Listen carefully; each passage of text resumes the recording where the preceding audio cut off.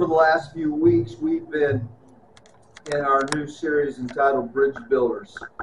And so far, we've taken a look at using the Bible as our blueprint and opening our spiritual toolbox to see that we have the right tools, that we're growing in the fruit of the Spirit. And it's a process that we take a look at here. You see, rebuilding is a key component to bridging the gap and mending those relationships in your life that need extra work. And as Jesus reminds us, the harvest is ripe. We look at the news, we see things, we look at our own lives, and we realize that there are people that are divided. There's a great chasm there, maybe in our own relationship, but with God as well. And we must be people of action and intentionality. Charles Spurgeon and Joseph Parker, two names that resonate as they were preachers, and they had churches in London in the 19th century. And on one occasion, Parker commented on the poor condition of children admitted to Spurgeon's orphanage. It was reported to Spurgeon, however, that Parker had criticized the orphanage itself. In reality, that wasn't what took place. So Spurgeon blasted Parker the next week from the pulpit, and the attack was printed in the newspaper and became the talk of the town. So people flocked to Parker's church the next Sunday to hear the rebuttal. Isn't that kind of interesting? He says, I understand that Dr. Spurgeon is not in his pulpit today, and this is the Sunday they used to take an offering for the orphanage. I suggest we take up a love offering here instead. And the crowd was delighted, and the ushers had to empty the collection plates 3 times. Later that week, there was a knock on Parker's study, and it was Spurgeon. You know, Parker, he says, you have practiced grace on me. You have given me not what I deserved. You have given me what I needed. It's a powerful story of action. Another powerful story of building a bridge rather than digging a deeper and wider chasm. Pastor Parker could have so easily further divided that chasm and caving into the cultural pressure around him. And yet he did not. He chose the way of grace and compassion. He went above and beyond. You probably heard it said, it takes 2 people for an argument. You ever have somebody that chooses not to argue? You know? In the words of Spurgeon himself, he says, you have given me not what I deserved. You have given me what I needed. We read a portion from Luke chapter 15, and that's where we'll be today. But let me get leading up to the story. But Luke 15, 11 through 16, if you want to look in your Bibles or in your phones, Jesus continued, it says, there was a man who had 2 sons. The younger one said to his father, Father, give me my share of the estate. So he divided the property between them. Not long after that, the younger son got together all he had, and he set off for a distant country, and there squandered his wealth in wild living. And after he had spent everything, there was a severe famine in the whole country, and he began to be in need. So he went and hired himself out to a citizen of that country, who sent him to his fields to feed pigs. And he longed to fill his stomach with the pods that the pigs were eating, but no one gave him anything. In this opening section of what we call the prodigal son, we see the foundation of our conflict forming. The decision that the prodigal son made led to turmoil, led to problems, not only for himself, but also for his family. Isn't it true? Decisions that we make can feel good for a moment, but in the end, as we will see and have maybe experience, we will lead to heartache, not only for yourself, but also for those around you. And like Spurgeon, his decision to attack Parker became the entire town's problem, or at least their interest. Spurgeon could have chosen differently how to use his pulpit, his gift, his possession that God gave him. Isaiah 53:6 perfectly outlines this for us. And the Lord has laid on him the iniquity of us all. You see, sin becomes universal. Not one of us. Sin is never a privatized and isolated matter. All of us have experienced sin. And when I sin, there's a ripple effect that travels much further than I or you can even know. Actions mean something, and they have a ripple effect. Now, that goes two ways, doesn't it?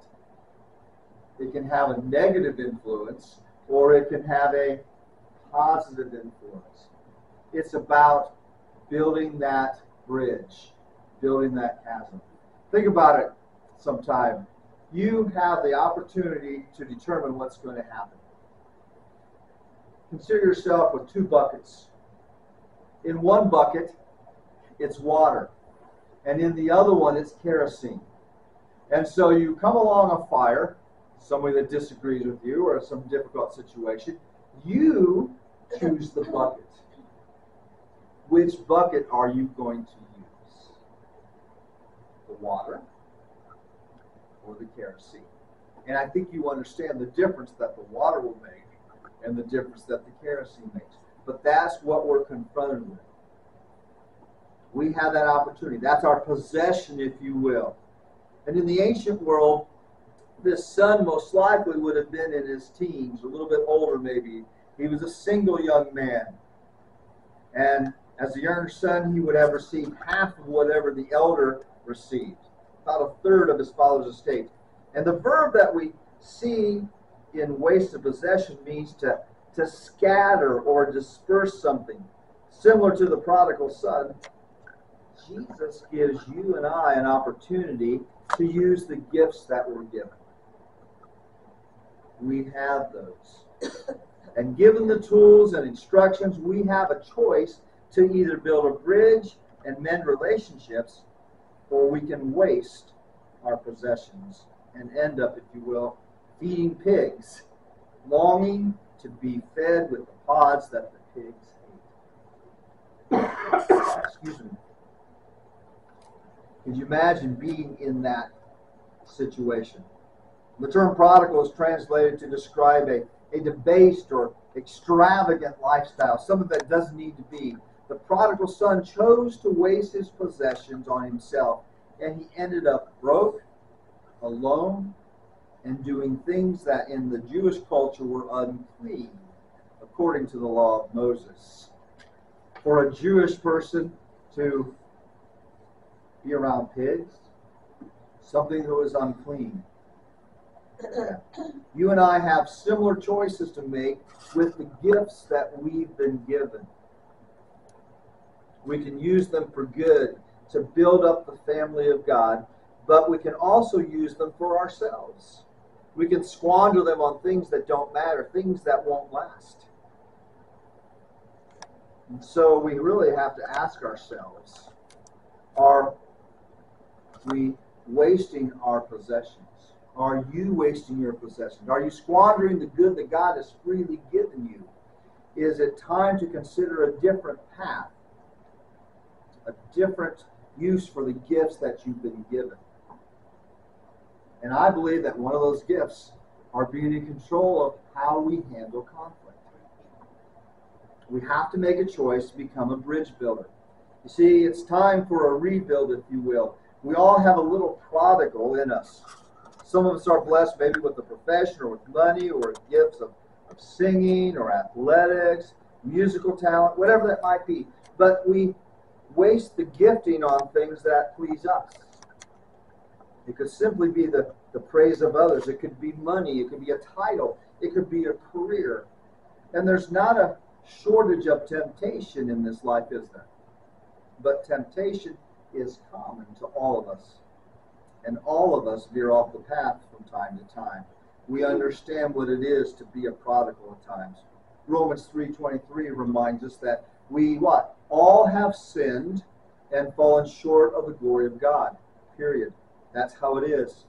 And with this in mind, let's turn our attention back to Luke chapter 15, if you will, verses 17 through 21. What we're going to call the rebuild, if you will. Luke 15:17 starts, "When he came to his senses, he said, 'How many of my father's hired servants have food to spare? And here I am starving to death. I will set out and go back to my father and say to him, Father, I have sinned against you and heaven and against you. I am no longer worthy to be called your son. Make me like one of your hired servants.' And so he got up and he went to his father. But while he was still a long way off, his father saw him and was filled with compassion for him. He ran to his son, threw his arms around him, and kissed him. And the son said to him, Father, I have sinned against heaven and against you. I am no longer worthy to be called your son." You know, I love the way Luke says, but when he came to himself, or when he came to his senses, that aha moment came to him all of a sudden, where he woke up and said, what am I doing? This is ridiculous. The prodigal son realized that while certain things he thought were what he wanted and what he needed, and yet they only lasted for a moment, and that life with his father was actually good and right. You remember at some point in time of your life that all of a sudden your parents got a whole lot smarter? You remember that time? Now I understand why they said this or they said that. We learned that sometimes we weren't ready to accept it and use it in our lives. But we need to do that, don't we, at times? And then, what does the son decide to do? He decides to return and try to make things right. It's kind of interesting if you think about it. He rehearsed privately to himself that how he would publicly apologize to his father. And in many ways, the prodigal son gives us an example of repentance and confession. He quite literally turns from his ways and he moves back to the Father. He moves back to righteousness. And as we become a great bridge builder, there may be mistakes that we do and make that can cause damage. And it's important